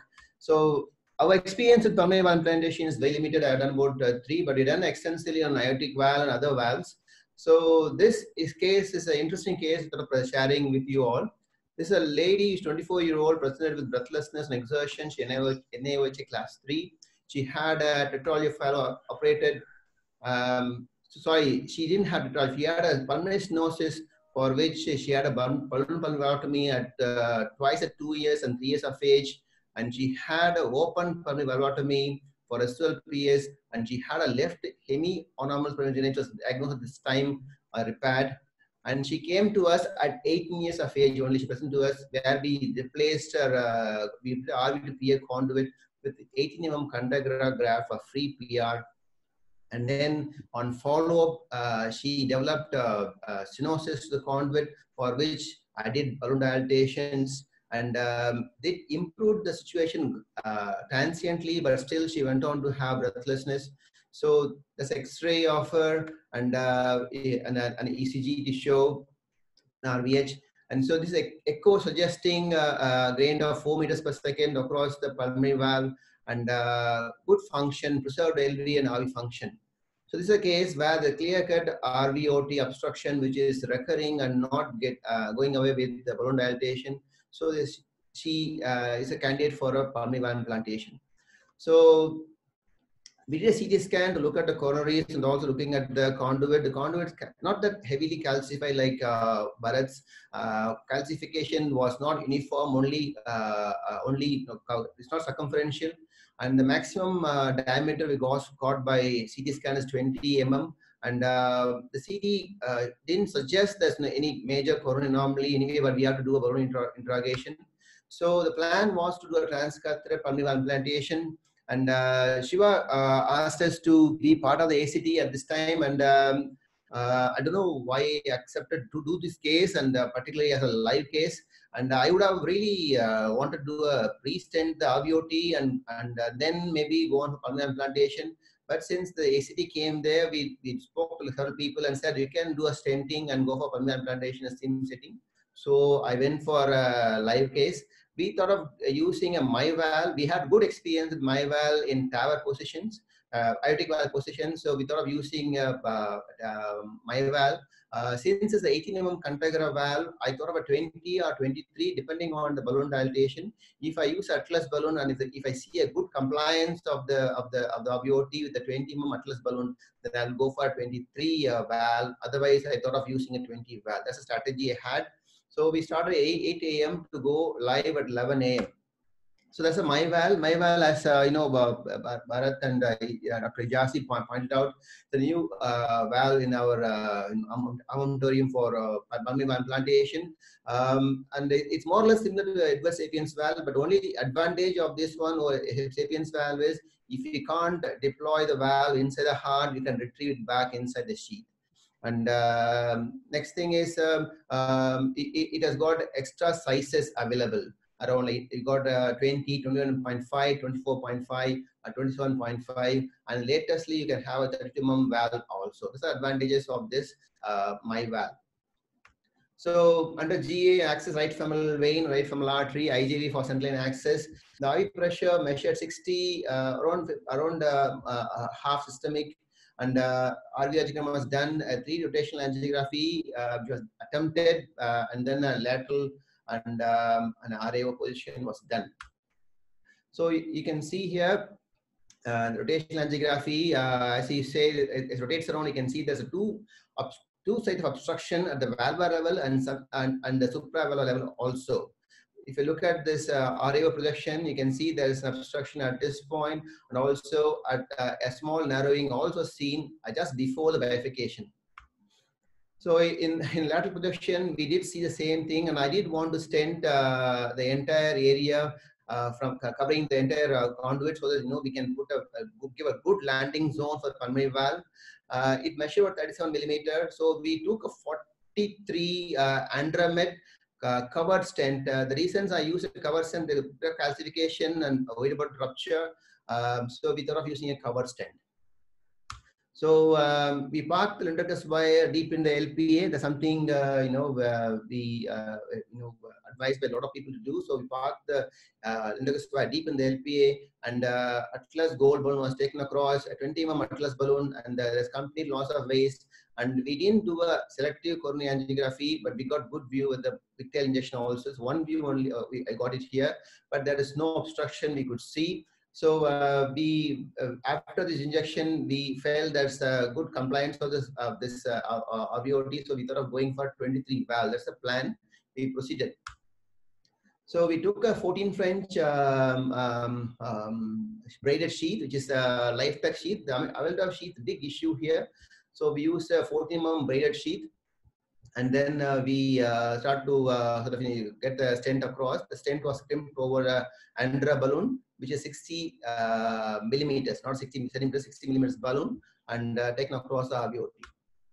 So this nightmare starting time is 9:45 and things were not going well. I started to inflate. I think things are going well. I started to inflate the balloon, but what happened is the balloon pushed this stent forward. It's not expanding the balloon. In fact, it's melanceting away from the balloon. So this is what happened. So what I did is I tried to pull the balloon out and do some inflations proximally and distally. It wasn't really, expanding the stent. At this point of time, I had difficulty in getting the balloon inside the sheath also. And we see here the balloon is, is brought into the sheath, but I had difficulty in getting across the sheath.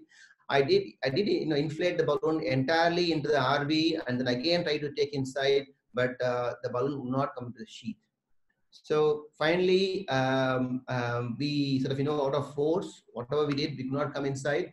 So what I did is I left the wire inside. I took the balloon as far as possible into the sheath and took the sheath away and the balloon away as one assembly. So it just came out and balloon didn't have any damage. The balloon came out. So we had a stent or the wire through, which is undergust wire in the LPA. So what I thought is I replaced the groin sheet with the 14 French short sheet. Then we took up sort of taking a smaller balloon or a balloon which is less smaller balloon and go across the stent balloon again. So I took an Andramed 16 millimeter by 4 centimeter balloon, which can go inside here. It went inside nicely. So then we start to inflate. So what happened? The same thing started to happen. As I was inflating the balloon, this stent would not dilate. Either it goes forward, if I go proximal distally and dilate, it comes backwards. So this kind of difficulty in expanding the stent. And what I did is then at this point of time, I thought of trying an Atlas balloon. So what we did, we exchanged it for 16 French mullion sheath. We didn't have a braided sheath. So I had to take a 16 French mullion sheath there. So we took a 16 French mullion sheath, then took a Atlas balloon. This is Atlas Gold. It's Atlas Gold 18 centimeter by 4 centimeter, 18 millimeter by 4 centimeter Atlas balloon is taken across. Once across, Atlas is slowly inflated, and as the you can see that again the same thing is happening. The stent would not really expand, and we were running out of ideas. If I do distally, the stent proximally migrates. If you do proximally, the stent migrates distally. This is what's happening, like zigzag movement, and the stent will not dilate. So we did try a lot of things. Like I did use a hook balloon also, Tolemum, but it wasn't doing any use for us. So we finally managed to get the stent, the proximal stent flat, and it prevented the stent from coming down into the RB.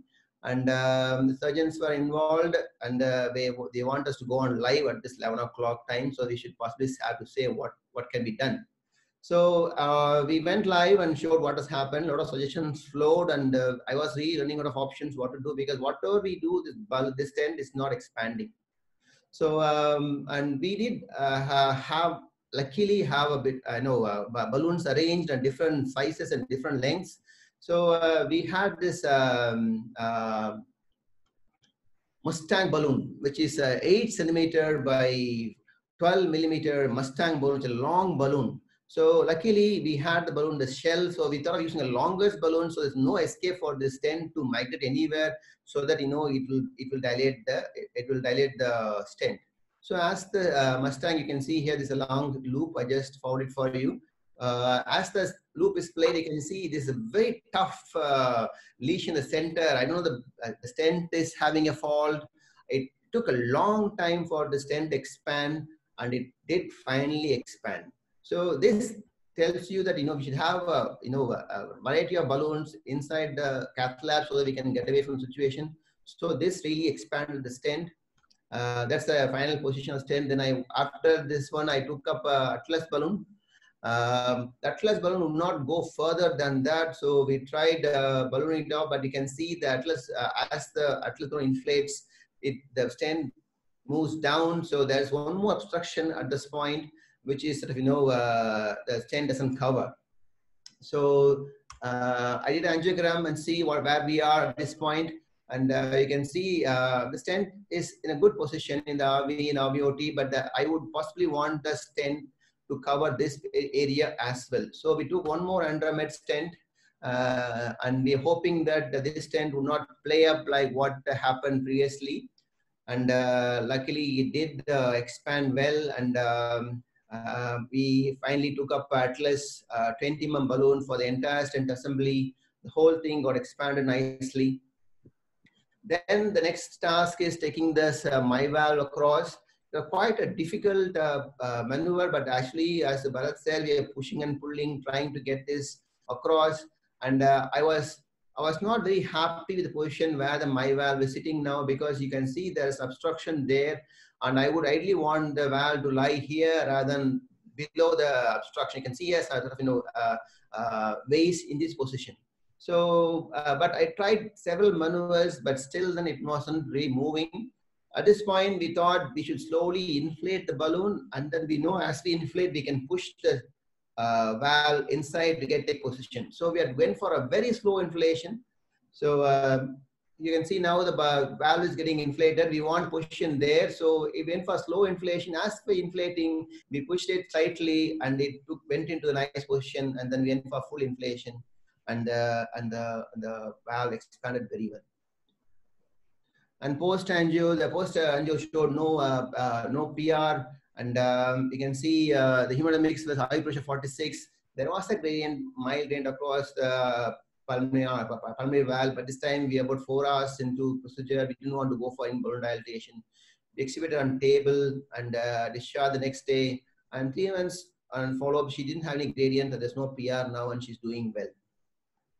So we have about, since 2017, we have done about 19 TAVRs so far. We had 2 mitrals, transmitrals, 2 taxival replacements, and 3 pulmonary valves so far in my valve experience. And we had good procedural success with this valve. So my valve from India is emerging valve, pulmonary valve implantation. As such, the cost is very high still, but we are negotiating with the companies to see whether they can make special packages for particular pulmonary valve implantations. Pre-stenting makes life easier, particularly if you're narrowed and calcified RVOT. Have lengthy balloons in shell, maybe a range of balloons which can bail you out. And thanks for listening. Thank you. Thank you, Dr. Muthu. That was a real nightmare. What exactly, Dr. Z, you think is the problem? Why did the stent fail to dilate? Why did the stent fail to expand at all? So, do you hear me? Yeah, Dr. Z, now I can hear you. Yeah, I think, this is a problem here. Whether the crimping on the balloon was of a certain way where the holes got blocked or something. I mean, I really can't explain it aside from saying that maybe the crimping had something to do with it. That's the only thing. What I would have done in such cases, I would have passed, instead of a big balloon like what you were trying, a coronary balloon. Coronary balloons will go, at least once you have larger diameter, then you can put a bib balloon or something to expand in a more controlled fashion. But at the end, you got very good result. The only thing that the proximal part of the stent, I would have learned it even more so that you will be able to go in and out in the future. But very good result. Congratulations. Dr. Muthu, just to be curious, did you use a mechanical crimper or is it a hand crimper on the balloon? Was it a mechanical crimper?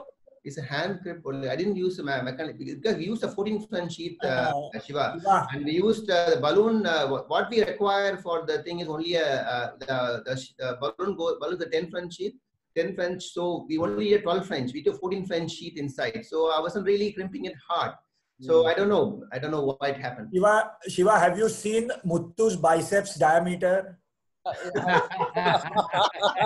mechanical crimper. Yeah.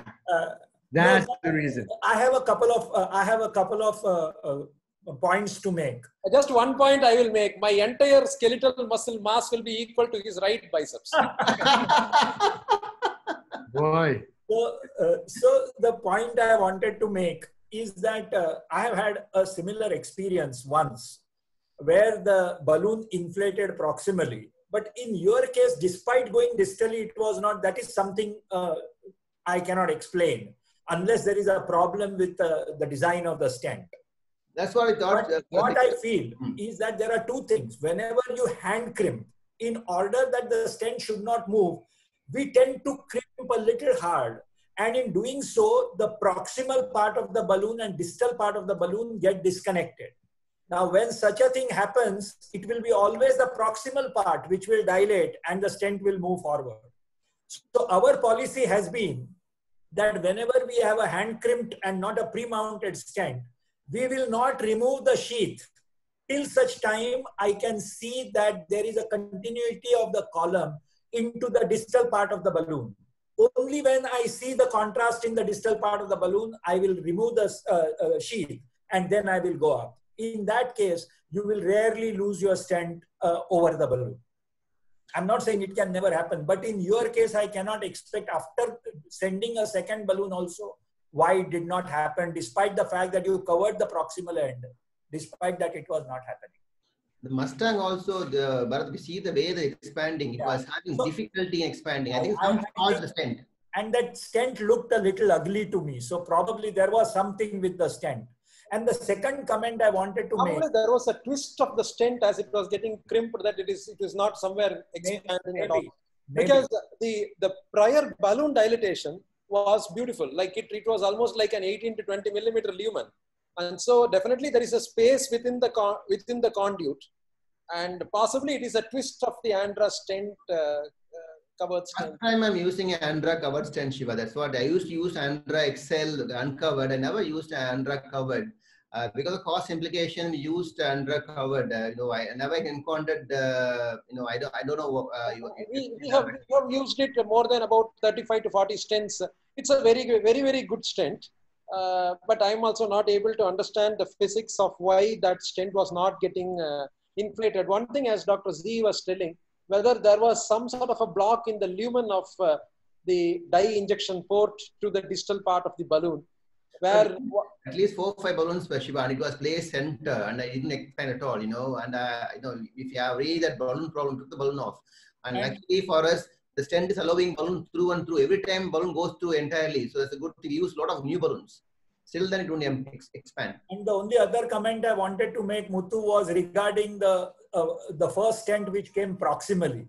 When the stent comes proximally to this extent into the muscular right ventricular outflow tract, there are always chances of these stents breaking over a period of time because of the continuity. So you will have to keep a close watch, because this patient might then present with RVOT obstruction or some such thing. So you'll have to keep a close watch on the right ventricle as well as on the pulmonary valve. Bharat and Sivakumar, I have to leave. My CEO is waiting for me. Absolutely. Thanks a lot for spending this long time. Happy Ramadan for when it's starting tomorrow morning. And stay healthy and stay safe. I'll try. You two guys, stay safe. And thank you so much for having me. Thanks a lot. Thank you. So I think we'll move on to the last talk of the day, and that will be Sushil Azad from Escorts will deliver that talk. Sushil, go ahead.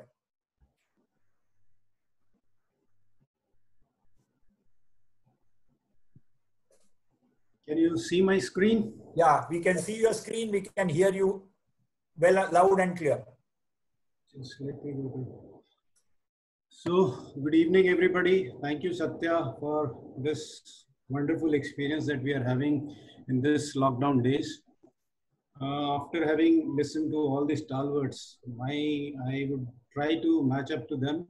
So what I'm going to present is, though I don't have much experience, we have only initial experience. So I would like to concentrate on the challenges that we face while planning these cases and subsequently execution of these cases. So as we all know, we have heard all other previous speakers saying, it is now a standard part of a standard practice across many centers in Europe and North America. But it still continues to be in a nascent stage with very few selected centers doing these procedures. So I'm going to present our experience and what the challenges that we faced.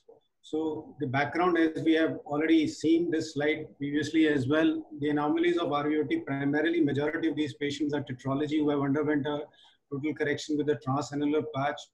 and majority of the patients fall into this subgroup. And of this majority of the patients, only few selected patients are usually suitable for percutaneous pulmonary valve implantation. The other limited number of patients usually are repaired with using a RV2PA conduit, and virtually all these patients will require future reintervention to change the conduit by putting either a valve or surgically replacing them. So whenever we have a conduit dysfunction, the options are limited. Either you do a surgery or you do a transcatheter. The transcatheter involves intervention either using a balloon or a bare metal stent, which are usually not long lasting. So the important thing is using a transcatheter pulmonary valve implantation. So our initial experience is usually limited to the 4 cases that we have usually so far attempted, out of which 3 were successful and 1 was not successful. 2 had a degenerative bioprosthetic valve, and 1 patient had a dysfunctional RV2PA conduit. The unsuccessful case also had a dysfunctional RV2PA conduit. The mean age was 17.6 years, mean weight was 69.3 kilos. The average procedure time as expected was long, approximately 2.5 hours. So the first case was an 18-year-old boy who was a case of tetralogy, already underwent a palliative surgery way back in 2000. Subsequently, total correction was done with LK-plasty in 2001. Subsequently had a pulmonary valve replacement using a Carpentier-Edwards valve in 2010. This was a 23 millimeter size Carpentier-Edwards valve. Now presented with severe RV dysfunction and RV dysfunction and RVOT obstruction. So this was the echo. We can clearly see the RV severely dysfunction, RV is obstructed. There is some amount of pulmonary regurgitation as well. So as a routine part of our evaluation, we do the cardiac MR. This gives us basic anatomic as well as functional information. So once we did the MRI, we found it little suitable for the percutaneous pulmonary valve implantation. We discussed it with our proctor and he also felt the same. And subsequently, this case was planned for percutaneous pulmonary valve balloon implantation. But as a routine, we also do all the balloon interrogation, which was done, and the coronaries were evaluated and they were found to be far away from the valve. And so this patient was taken up for a percutaneous valve implantation in the second sitting. So as was mentioned by Dr. Ziyad, usually we have to be try and achieve a maximum size. If we use a high pressure balloon like an Atlas, we can, by dilating it at very high pressure, we can give 1 or 2 millimeter extra. That gives us an advantage of putting a bigger size balloon at the first go. But we always keep doing coronary angiograms to look for any obstruction in the coronaries.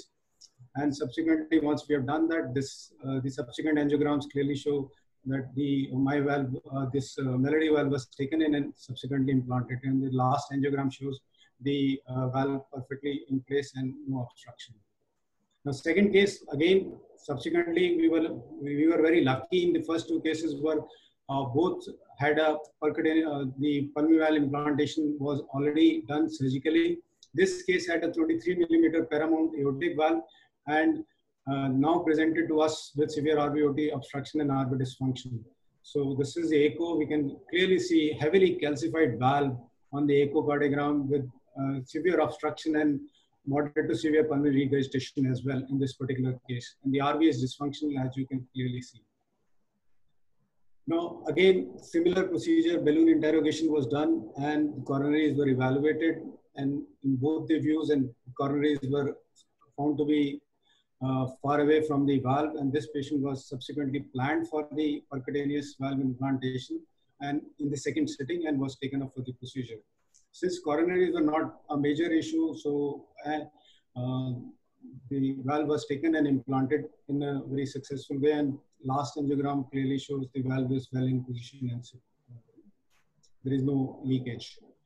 The point that I want to highlight, whenever we are evaluating a bioprosthetic valve, we have to understand that the true inner diameter is different from whatever the diameter of the valve which has been implanted. So we have to understand that. So there is an app which is available, which we put the type of the valve, the size of the valve, we can clearly come to know about what is the true inner diameter. The other important thing that I want to highlight is that whenever we are evaluating the dysfunctional bioprosthetic valve, we have to understand what is the mechanism of the failure. If it is just a tear in the valve leaflet, usually then the inner diameter will correspond to the actual inner diameter. But if it is calcified, as it was in our second case, the inner diameter may be actually far lower than the actual inner diameter which is there. So we have to understand that and take into consideration while planning for the percutaneous valve. And the other important thing, as was mentioned by Dr. Ziyad, was that if you inflate these some of these valves, they may fracture, and they tend to fracture, but they usually require a very high pressure. And once they fracture, they give you extra 1 to 2 millimeter so that you can implant the larger diameter valve. The third case, which I really want to present it, was this was one of the toughest of till date, though we have done only 4. This was a case, 24 years old, who was a case of VSG pulmonary atresia, and subsequently RV2PA conduit was done, and the patient had another RV2PA conduit revision with a 20 millimeter Contegra in 2007. So currently presented with conduit obstruction, with regurgitation and severe RV dysfunction. So this is the echo. You can clearly see RV is dilated. As was the case, the coronary compression testing was planned, was done. But unfortunately, during the coronary compression testing, as you can clearly see, the left coronary was not the issue, but we were not able to hook the right coronary artery at all, no matter how we tried. So since we were not sure what is happening to the right coronary artery, we did a CT angiography. And this was the CT angiogram. You can clearly see how heavily calcified this conduit is. The minimum diameter was 10.6 millimeters. The maximum above was 17.6 millimeter. But look at the coronary. Because of the dextrorotation of the aorta, the coronary was coming just between the conduit and the aorta. So this was a concern, as you can see in this view as well. The coronary is very close to the calcific specs. Now, we discuss it with our proctor, Dr. Schubert, who helps us in these cases, and we are very thankful to him for training us for this. So we discussed with him, the issues was that the RCA is adjacent and maybe just below the calcium, but the coronary compression, whether it will happen or not, we were not very sure. As demonstrated by the angiography, the left coronary artery was not at risk. If you go by the dimensions, it was perfectly suitable for pulmonary valve implantation. The only issue was the RC, right coronary artery compression, which could not be ruled out till now. So what we planned was, we'll go ahead with the procedure. We'll first put a covered stent and gradually dilate it and look for the coronary at each and every step. If at some point of time we feel that the coronary is getting compromised, we'll back out. So with that preparation in mind, with that planning in mind, we went ahead and took the patient. The first and foremost important was to hook the coronary, since in the first attempt, it was very difficult for us to hook the coronary. But this time, fortunately, we were successful using an AL1 catheter. The coronary was hooked. It was coming in quite entirely, and CTA definitely helped us in planning how to hook the right coronary artery.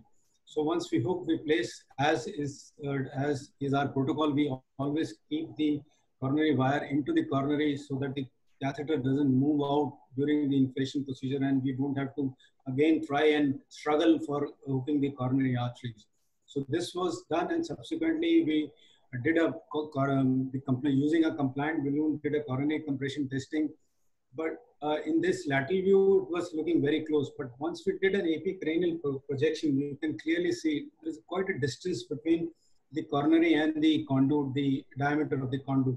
But as Dr. Dalvi had pointed out, this is just the internal diameter. What happens, it expands, which way the calcium go, we don't know. So with that precaution in mind, we went ahead and took the stent. This was a 45 millimeter covered stent. We inflated it gradually, initially using an 18 millimeter balloon. And so once we inflated, we checked the coronaries. There was no coronary compression at all. The coronary flow was absolutely normal. Then we took an Atlas balloon and dilated it further so that we could get the adequate diameter, internal diameter, to implant a 22 millimeter ensemble system. So once we had done that, this is the ensemble system which is going in, and subsequently after adequate position, once we have put the stent, then it becomes relatively easy. So after adequate positioning of the stent, this was inflated using a bib balloon. This is the final position, and subsequently this is the final angiogram. We checked again the coronary arteries because that was our major concern. and the coronary, there was absolutely no compression of the coronary artery in all the views that we checked. And so we took out the ensemble system, and this is the final angiogram. And after the final angiogram also, as Dr. Bharat mentioned, Dr. Shubhat is very particular about this coronary artery. So we again checked the coronary artery, and there was absolutely no compromise in the flow of the coronary artery. The hemodynamic result was also quite satisfactory. Now, just to complete, this was the details of the unsuccessful case. The problem that Dr. Dalvi faced, we also faced in this particular case. So this was a patient, 14-year-old with a TGA VSG pulmonary atresia, subsequently had a Rastli surgery done with a 16 millimeter RV2PA conduit, now presented to us with our severe this conduit dysfunction. Now, we did, as our plan, we did the coronary compression testing prior. Coronary angiogram was also done. The only issue was the left coronary artery, which we felt was quite close to the conduit. So again, the same planning was done. The plan was to put a stent, gradually expand the stent, and look for any coronary compression. So with the compliant balloon, there was absolutely no coronary compression. So we planned to take the stent. But before taking the stent, we were trying to take the Mullins sheath across to the conduit. But multiple attempts, whatever tricks that Dr. Bharat described in his talk, we tried inflating a balloon across the end of the sheath, pushing, pulling, whatever. But the sheath was not able to cross. Probably there was some calcium streak there which was not allowing the sheath to cross the conduit, and thus whatever efforts that we made so that the sheath is there, that we can implant a stent and subsequently plan, we were not able to do that. So subsequently, after discussing, we just backed out and came out, and we abandoned the procedure and referred the patient for surgery. So this was the difficulty that we faced. So majority of the patients, as we know, that are usually basically the cases of total correction with transannular patch, and the RVOT in most of them is aneurysmally dilated. In our, whenever we, for last 2 years, we are aggressively evaluating all these patients for the suitability of percutaneous valve. Of the 10 patients that we have evaluated for the patients who have underwent total correction with transannular patch with native RVOT, we have not found maybe any case till now who is suitable for Melody valve. And since we have no access to the venous valve, so we found that this subset of patients for us as of now is out of bounds for percutaneous valve. The other major constraint, as has been pointed out by everybody before me, the cost. The cost is a major constraint. If you look at the cost of the valve and the cost of the stent, so in our center, it usually costs somewhere around 30 to 35 lakh rupees for a single procedure. Surgery turns out to be much cheaper. And the other is the limitation of hardware.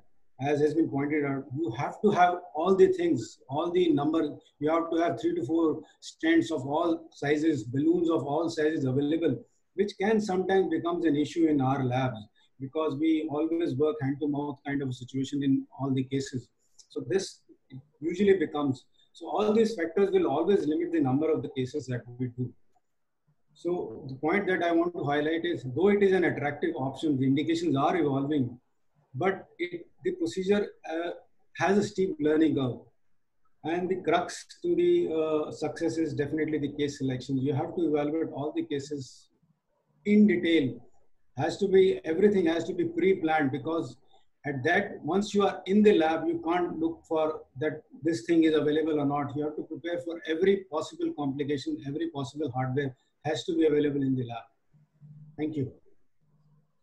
Thanks, Sushil, for your excellent presentation and the experience that you have gained over the last a couple of years. I think the last case is really an example of how you can, despite having a good operator, whatever hardware that we have, you can get into problems occasionally when you have these homographs or conduits so located that crossing the conduit can sometimes be a problem. Shiva has because of the irregularity of the conduit, the calcium which is present all around, you don't know. Let's ask Shiva. He has a very large experience of stenting conduits. How often have you failed to cross a conduit or never? failing to cross is not common. We will cross. Actually, I told the problem will start right from the beginning. Sometimes the guide wire will flip through, but even the catheter will not go through. So because it is the friction that the specks of calcium are causing to the diagnostic catheters that sometimes even the diagnostic catheter fails to cross. So you have to use a little bit more hydrophilic diagnostic catheters. My preferred choice is a thermo catheter, which is more hydrophilic, not the non-braided ones, the thermo braided ones. And then once you are in, then the immediate next wire will be a Lunderquist wire. The moment you have a Lunderquist wire, then if you have a very smooth, slimy balloons of very small diameter, like Mustang 6 or 8 or 10, they will do the initial job.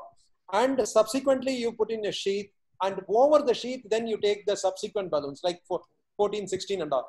I have one question to Sushil. Your two cases of bioprosthetic valve. While I strongly agree that a coronary interrogation is mandatory in every conduit, I am wondering why it should be the case in a bioprosthetic valve wherein you are putting in within the conduit. Of course, you told that very rarely you might enlarge the conduit 1 or 2 millimeters by fracturing it. But in those cases, whatever you have done, the 23 millimeter conduit, you are putting in a 22 melody. So obviously it is not going to be fracturing the strut at all. We are not even going to be trying a larger than 23 for you to fracture. So in such a case, what is the real need for being so obsessive about coronary? The reason why we are so obsessive, first of all, it's our initial cases. So we want to be very sure that there is no coronary compression. We also feel that since there is already a scaffold, the coronaries would ideally be out of that scaffold. But when we are dilating them at a very high pressure, like in the case of a calcified valve, the calcium can be around as well. We didn't do the CT in these patients. So if we have done the CT, probably the calcium is not outside the thing, then obviously the coronaries may not be an issue. I think whenever you are, for example, if you are taking a 23 millimeter valve and if you are dilating with a 24 atlas or a 25, 26 atlas, then probably definitely that needs to be done. But as long as you are doing that metallic ring, it doesn't matter. That's what I feel, but I'm sure there will be more number of operators who will have higher experience. I never had a bioprosthetic valve. Madras Medical Mission from the beginning has been a homograft center and not a bioprosthetic valve center. So we had a very free access for conduits that we have so many patients with conduits. So we hardly get to see a bioprosthetic valve across the pulmonary. We will see most of the bioprosthetic valve because at our center, most of the patients have had a bioprosthetic valve. So nowadays we have made it a practice. We tell Dr. Iyer to put a 25, 26 millimeter valve so that it doesn't create a problem in future because they will all come back. The other point that I wanted to highlight, while crossing the RVOT, we always use a pigtail to cross so that it doesn't cross through the chordae of the tricuspid valve because that's another problem. If you cross through the chordae using a wire, then taking a sheath or taking a balloon across that can sometimes become difficult. The other thing that in this particular case that we found was that the compliant balloon crossed very easily. There was no problem. We inflated that as well. But what happened during the sheath, we tried for at least 1.5 hours, we were not able to cross, despite whatever we had. Probably it is a softer sheath. As was pointed out, we don't have an access to the little stiffer sheath. So that could have been one of the issues, which I feel. I think in the interest of time, I think we'll stop the discussion and I'll make one announcement. Tomorrow we are starting at 4 p.m. for two reasons. One is we have a good number of interesting cases. And the second reason is that being a Ramadan day, many people from Bangladesh, they have requested that we start a little early. So we'll start tomorrow's session at 4 p.m. Let me take this opportunity to thank Sushil, Shiva, Muthu, and all the participants for having actively participated in this session on percutaneous pulmonary valve in India. Just one point, Dr. Bharat, since you almost listed all the centers, Max Delhi, Neeraj Avasthi has also done a couple, and Narayan Hridayalaya, Dr. P.V. Suresh has done 2, 1 venous valve and 1 melody valve. Yeah, because the data I had was not on venous, I had only on these things from Narayan Melody. And Neeraj Avasthi, I'm sorry, I did not have the data. But if Neeraj has done, I have to apologize to him. Thanks a lot, Dr. Bharat. Thank you. Thank you, everybody. No, thank you. Thank you. Thanks a lot, sir. Can I end the meeting, sir? Yeah, please. Thank you, sir.